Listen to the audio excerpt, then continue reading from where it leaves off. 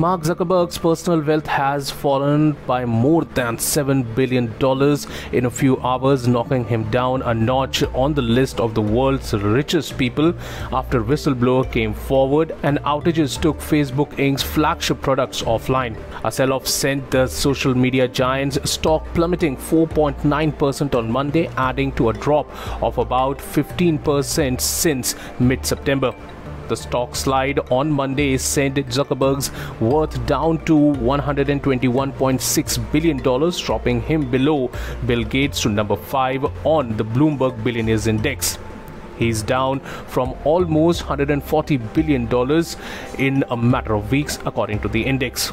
On September 13th, the Wall Street Journal began publishing a series of stories based on a cache of internal documents revealing that Facebook knew about a wide range of problems with its products, such as Instagram's harm to teenage girls' mental health and misinformation about January 6 Capitol riots, while downplaying issues in the public. Facebook prematurely turned off safeguards designed to thwart misinformation and rabble-rousing after Joe Biden defeated Donald Trump in last year's election in a money-making move that a company whistleblower alleges contributed to the deadly January 6th invasion of US Capitol. The report have drawn the attention of the government officials, and on Monday, the whistleblower revealed herself.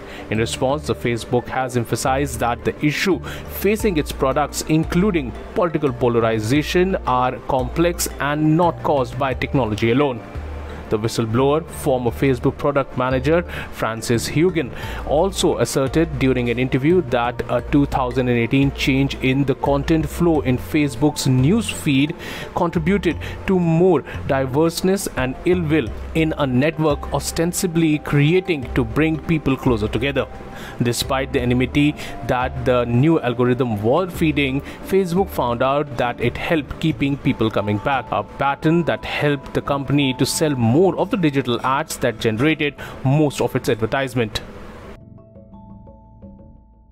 Subscribe to Oneindia channel and never miss an update.